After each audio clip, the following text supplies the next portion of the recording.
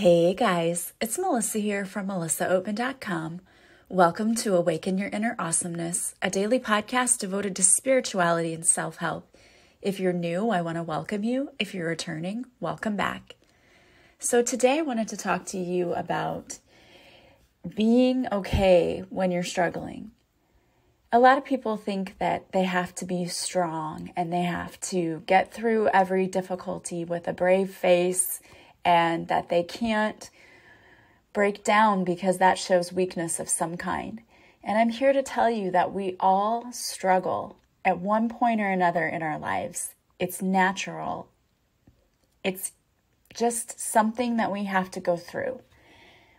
But the important thing is to remember that you're human, and it's okay if you're struggling. It's okay if you're not okay all the time. As I said, we're all going to go through situations in our lives where we feel like we have to put on a brave face. We have to show others that we're doing okay. And in reality, you may be just wanting to die inside and break down and cry because you know you're not okay. And I'm here to tell you that it's a perfectly normal thing to have an emotional breakdown at times. We all do it. You can't be brave all of the time. You can't hide your emotions all the time. I talked about how stuffing down your emotions is not a good thing because they don't go anywhere. They're still there. They just come out later in ways that are very destructive. So it's important for you to recognize when you're struggling. And the main thing that I want you to take away from today is that it's okay for you to struggle. And it's okay for you to say, I'm struggling. That's very difficult for a lot of people. I've been watching my mom recently as she's going through her cancer treatment. And this has been a hard thing for her because she doesn't want to be a burden to anyone. And I know many of us feel that way, especially if we're the ones who are used to taking care of others. And then it's our turn to need someone else to take care of us. We don't want to be a burden. But the problem is that when you don't allow others to step in and help you, you're actually robbing them of their ability to do good things for others, which makes them feel good about themselves. We don't often think about that, but God puts us in other people's paths sometimes to help them. So if God puts someone in your path who wants to help you and you're like, no, it's okay, I don't need help, you're robbing that person of being able to fulfill the nudge that God gave them to come in and help you. So that's one way to look at it. But another way to look at it, sitting there with my mom, is that when you don't admit, hey, I'm struggling, and you just try to fight it back all the time and put on that brave face, you're not going through the stages of, she's going through the stages of grief. You're not going through the stages of releasing the emotion that you need to release. And that can cause you to become even sicker. If you're going through an illness, that can cause more sickness because emotional pain, when it's trapped inside the body, actually does damage to our body. So it's important for you to express it, to get through it, and to release it. And it's been important for my mom as well. I know a big struggle for her is not wanting to look weak. A lot of people think that if they ask for help or if they let people know they're struggling, that it's a sign of weakness. And I have to tell you that I'm one of those people who tries to put on a brave face sometimes and trudges through my issues and like, I'm going to get through this. I'm going to be okay. And right now, I'm struggling a little bit too, because I'm struggling in watching my mom suffer and her health to decline even more and not to know what to do to make it better for her. Because unfortunately, that's where we are. We can't do anything right now to help her. She's got to get the strength in her and the fight in her to help herself. A big part of her issue lately has been not eating, taking in around 400 calories for a day, which is nothing, right? Like, that's my breakfast is 400 calories, I mean, she's hardly eating anything. So it's been a struggle because one thing leads to another. her not eating led to being weak and tired, which leads to depression because she can't get up and do anything because she doesn't feel well. And it's a vicious cycle. So we kind of all got together and we're like, listen, she's struggling. What do we need to do? How can we help her? And so we decided the biggest thing we need to do is tackle that mental struggle that she's going through. So we just sat down with her and we're like, look, it's okay to struggle. Like, we know you're struggling. You don't have to try to hide it. You're struggling. And then the waterworks came, right? Tears flooded, and she's like, I'm just tired of being sick. I don't want to feel this way anymore. And we're all looking at her like, and saying things, of course, you say, I understand. How can we truly understand? We're not going through it. We don't feel the physical symptoms she's feeling. But we say to her, we understand, and it's okay that you're struggling. We know you want your health back, like, immediately. But it takes patience because it's a process. It's a step-by-step process. You've got to get through what you're going through today and what you'll be going through, in a few weeks. And down the road, it's going to return. You're going to be back to normal. And this part sucks right now, and it's hard. But you can't think about, the long journey. You have to take it one step at a time, one day at a time. And I know there are many of you out there who are struggling with something in your life. And I'm here to tell you the best way to do this is to take it one day at a time. If you can get through the day, and when you start to feel crappy, do some things to help you lift your mood. You can do a meditation. You can do a quick EFT tapping. That's emotional freedom technique. And go to YouTube. I have my own YouTube channel where I have free guided meditations, and I have also some tappings. But there are a lot of people out there who have guided meditations, who have tappings on YouTube. Just search for whatever it is that you're feeling. Sometimes we don't even know what it is we're feeling. We just know we don't feel right. We know that we just aren't feeling like ourselves. When you start to feel that way, do some things that really raise your vibration. Some of the quickest things you can do is to go for a walk. Go outside in nature, put your feet in the grass. That's grounding yourself to Mother Earth. You can listen to some uplifting music. And there are these tones that you can listen to on YouTube, the solfeggio tones. Just do a search for angelic tones on YouTube, and they raise your mood. People have singing bowls on YouTube. Everyone finds things that really relate to them. You have to find what works for you. And that's kind of through trial and error, right? Going through all of these things and saying, did that work for me or did it not? And don't feel bad if someone suggests, hey, do a meditation, and you do the meditation and you're like, I don't feel any different. You have to find what works for you. And what works for you may not work for me, and vice versa. But go and try all of these things. Try the listening to the music and the tones, and even finding the singing bowls that have healing tones. You can listen to that. Go try Reiki. Reiki is great for clearing your energy. And sometimes I think we just have energy that's blocked in our bodies. It's like after we've been around people who are very toxic, or what I like to call energy vampires, we can feel really yucky. So it's good for you to take time and really clear your energy.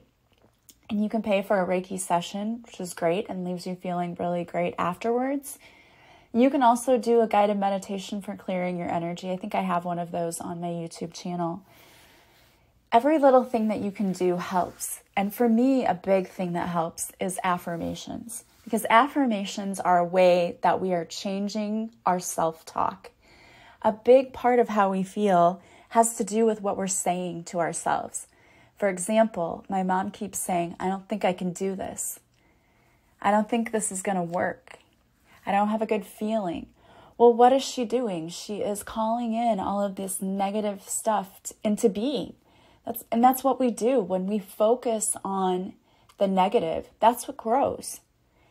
And I really feel like if you were to look at people going through similar situations, and maybe you know this from firsthand experience, some people, it's like they go through treatments and that, and it's almost like nothing phases them. Like, they still continue to work and they still continue to do things. And then some people don't respond well. And I'm here to tell you it's 100% a mindset thing. It really is. Because I don't care. I mean, yes, we know that chemo is breaking down the body and it doesn't leave you feeling well, but there are a lot of people who still manage to get up and go, and the doctors have even said, you've got to just keep moving. You've got to get up and push through it even when you don't want to, and that's the same for everyone. If you're struggling with depression, whatever it is, you can't sit still and do nothing because that makes it worse. And you're creating your own mental prison that you are now trapped in when you start going down this spiral of negative thinking. So if you really want to see a difference in your life, if you want to get out of this depression or this struggle that you're feeling, you got to start taking the steps and changing your behavior. If you want things to change, you have to change. It starts with you. So the first thing you can do is start by doing a little meditation. I mean, sometimes meditations can be very quick. I have a free morning and evening meditation on my website. If you subscribe to my website, it will send you an email with links to those meditations, and they're like 3 or 5 minutes long, not very long at all, but it's just enough to kind of reset your brain. There are a lot of things you can do to reset your central nervous system. One of the things you can do, believe it or not, is to hang your head upside down. That sounds weird, but it actually resets your central nervous system. Also, another thing to really quickly get yourself out of that loop and that record that keeps playing in your head is to quickly think of things that you're grateful for. And that's kind of what we did with my mom today. I'm like, okay, I know this sucks, but here's what you still have. Okay, here's what you still have. You have all of us. We're surrounding you. We love you. You know, you're safe in your home and you have a warm home to be in, or cool in this case because it's summertime still. You have, people checking in on you who love you. We're just going through all of the things that she has. But it's doing two things. It's redirecting the brain. So now she's not stuck in that loop of negative thinking. And it's also showing you how much you already have to be grateful for, because we really do have so much to be grateful for. And it's okay to have a breakdown and just cry your eyes out if you need to. You have to get those emotions out. You do. What's not okay is to stay stuck in that place where all you do is cry, because that's not healthy for you. And it takes a lot sometimes to pull ourselves out of that funk, but it is so necessary. So again, do a meditation, do a tapping, listen to some uplifting music, watch yourself, like be mindful. And being mindful doesn't just include like, oh, I'm doing meditations and I'm trying not to think negatively. It also includes, are you surrounding yourself with negative people? Are you looking at social media all the time and seeing negative things? Because believe it or not, that has an effect on you. Are you eating really crappy foods? Because that's going to affect you as well. The thing is, we love our foods and our processed foods, but I'm here to tell you that a lot of times that processed food is what causes us to feel crappy. Sugar actually has a weird effect in that it can make you feel, at first when you eat it, it's like a high and you're like, I need this again. But eventually it just makes you feel bad. And we also just did some research where sugar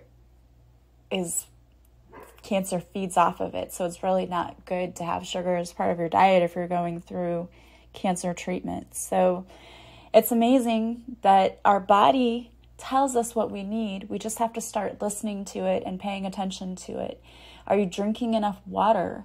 That's one I have to check myself and say, oh, you know what? I don't think I had any water today. I need to go drink a couple of bottles of water or glasses of water, because I'm a coffee drinker and I drink it throughout the day. I just do. I always have. But that is something that can dehydrate you. So I've got to make sure I'm drinking plenty of water. And I notice whenever I'm not doing what I know I should be doing, my body tells me, and I can feel it. I can feel today that yesterday I didn't have enough water. So today now I need to double up on all of that. Our body has ways of telling us. And so when you aren't properly hydrated, when you're not eating well, when you're not getting enough sleep at night, you'll feel sluggish, and it's easier for you to fall into that state of negative thinking and depression. Nutrition absolutely affects your body, and we're seeing that with my mom right now. That's her biggest issue. If she could eat more, she would feel better.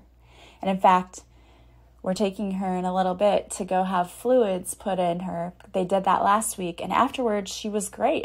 She was like a new person. So we thought, okay, let's try that again, because that's not going to be a bad thing to help flush out that system. So she's going to go get some fluids, and we're hoping that that's going to make a world of difference with her. It's tough, today I went over there and her hair was coming out pretty rapidly, and she has very thick hair.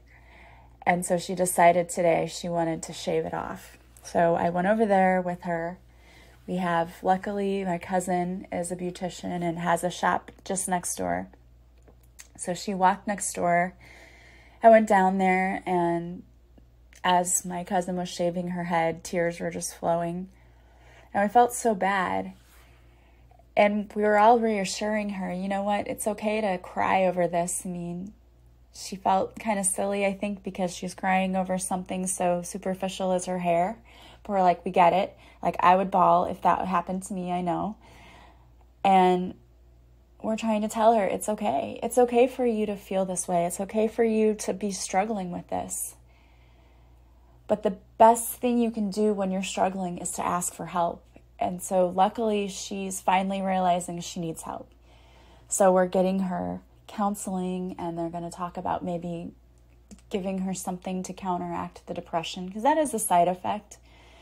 But she's also grieving, because she's grieving for the life that she used to have that she doesn't have anymore, because she doesn't have the strength to even get up and go out anymore. And she worked. And I think that this illness, honestly, is a wake-up call for her, that she needs to start taking better care of herself. And sometimes we need those reminders. Sometimes we have to have those tower moments that come into our lives, because we wouldn't change anything if we didn't. And I know for sure that this will change her, and hopefully for the better. Hopefully she will take the lesson of never taking her health for granted and making sure she's eating right and sleeping, and so she can work after this. But don't work so much that you're getting physically sick. And I really think that that is what happened with her. And I think that it's a lesson for her in mindset too. She can be a very negative person. And when you are focused only on the negative, you're going to see more negative things come in. And having negative and fear-based feelings and emotions in your body all the time is not good for you, because it does cause those physical illnesses. I see it all the time with Reiki patients. People come to me and they want to do Reiki, and I start telling them what I see in their body, like what's going on with you. Almost always it is associated with an emotion or with a situation that's happening in their lives. Like, okay, you're feeling resentful and angry about this. And now you've got this physical symptom that's going along with it, and you're feeling this in your body. And when you look at the energy chakras and you look at what the energy chakras control in the body, and you look at where they're blocked, it always matches up. It's always an alignment. I'm amazed when I go back. If you want to know why you're feeling things in your body, go look at those energy chakras. You can go to Pinterest and look up the 7 energy chakras, and they have charts there that show you what each chakra controls and what functions in the body it controls, and the emotions that align up with that particular energy chakra. And then you can see how, hey, when I was feeling this and I was going through this one situation, I was having these physical symptoms as well. And it just lines up perfectly. There are times in my life when I was angry over something and I felt stabbed in the back, and literally I had pain right behind my shoulder blade. Like someone stuck a knife there. It was like a sharp shooting pain. And whenever I addressed the emotional issue and I did the healing, I did a Reiki healing, it was gone. And it was because the physical symptom was just a symptom that had occurred because of the emotional thing that I was carrying around. It is so incredibly interesting how those things line up, how disease and illness are related oftentimes to emotions that we're bottling up and things that we're not healing. My mentor talks about it all the time, how she healed herself from Lyme disease by working on the emotional stuff. Then the physical stuff started to heal as well. And I think that there have been many studies done to show how negative self-talk and thinking and illness kind of go hand in hand. And think about the people you know in your life. The ones that I know who are very negative people are also people who are sick all the time. And that's not a coincidence. When we are thinking negatively and feeling bad, we are lowering the ability of our immune system to fight off things. We just are. That's why it's so important for you to take care of yourself from the inside out. So eating right, getting some exercise, drinking lots of water, getting plenty of sleep at night, taking care of the you inside. So doing your meditations, doing affirmations, doing tappings, listening to positive music, listening to positive podcasts or audiobooks that help bring you up and make you feel good about yourself, not things that tear you down. Joining social media groups that are positive and uplifting, not being in groups where they just complain and gripe all of the time, because that has an effect too. You deserve to take care of yourself. And it's perfectly normal for you to struggle at times. It is. You should never, ever feel bad about that or feel like you have to hide that you're struggling or try to put on this face that is a false mask that everything's great, everything's fine, I love it, my life's amazing when you're struggling. Because you don't need to do that. You have the right to say, I'm struggling. I'm not okay right now. Because you don't have to stay in that place. As long as you understand and recognize that you're struggling and you take the steps you need to take to fix it, everything's going to be fine. The struggle doesn't last forever. We always come through the storms and the sun always shines again. So the important thing is to know that the sun is just waiting to come through the clouds. So keep your face always pointed towards the sun. Because you will see it again, and it will shine again, and you will get through this, and everything is going to be okay. You are okay. It's okay to not always be okay. But when you know that you're starting to feel that way, take the steps necessary to get yourself back into alignment, to balance your energy again, so that you can start feeling better. No one wants to feel crappy. And you deserve to be happy. I have a YouTube video that is all about getting back into alignment and how to raise your energy. So go check that out. I give you tips. It's pretty much the same stuff I covered in the podcast today, but I might have a few extra tips there. So go check out that video and then start taking action to take care of yourself. You deserve to be healthy, happy, and whole. And I, for one, hope that you are. I picked a card for you today, and the card I picked is from the Numerology Guidance Cards by Michelle Buchanan. And the card that came out is New Beginnings.